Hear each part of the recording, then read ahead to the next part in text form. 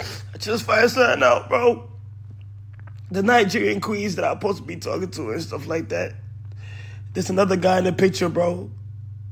I got the meanest headache, bro. Like, oh my God. I did all that trying to find the one in Nigeria. Just to be another guy in the picture, bro. I'm Femi on my way. It was supposed to only be me. What are you doing? What are you doing, bro? I leave for one day and that.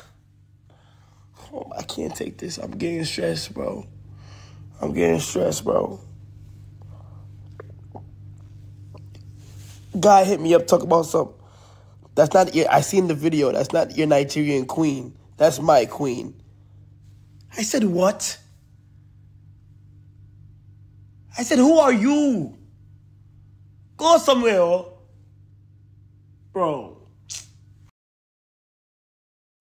What's up, guys? Welcome to my channel. My name is Lyne from Kenya, East of Africa, and guys, very welcome to my channel. Anyway, straight into today's video. In case you all don't know, Cenat, the famous streamer, is currently in Ghana, but before he arrived in Ghana, he was in Nigeria, and you all know that he was received warmly in that country. And you could all see by the number of people, the turnout, it was so huge. A lot of people were there. They just wanted to see him and all that stuff. So, Kai made a lot of friends. He even promised to make a school for, he promised to change the school setting for a school that he visited, and he felt so bad because of the poor conditions that the students were studying from. So, he has done a lot of nice things in Nigeria, done a lot of nice vlogs from there.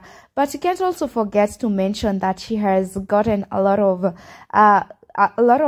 girlfriends, like friends who are girls. So, she had even got one who, they seemed like they were planning to be something really great, but it seems like that things didn't go well. Kai was just breaking down in this video, crying, saying that he just received a call from the Nigerian girlfriend man, and the man was saying was telling Kai that that's not his girlfriend, that the girl that he was with was not telling him the truth, and that the girl already had a man. Anyway, I don't know what you all think, because Kai has even gotten to a point where he's cried about this issue. But go ahead in the comment section, tell me what do you have to say.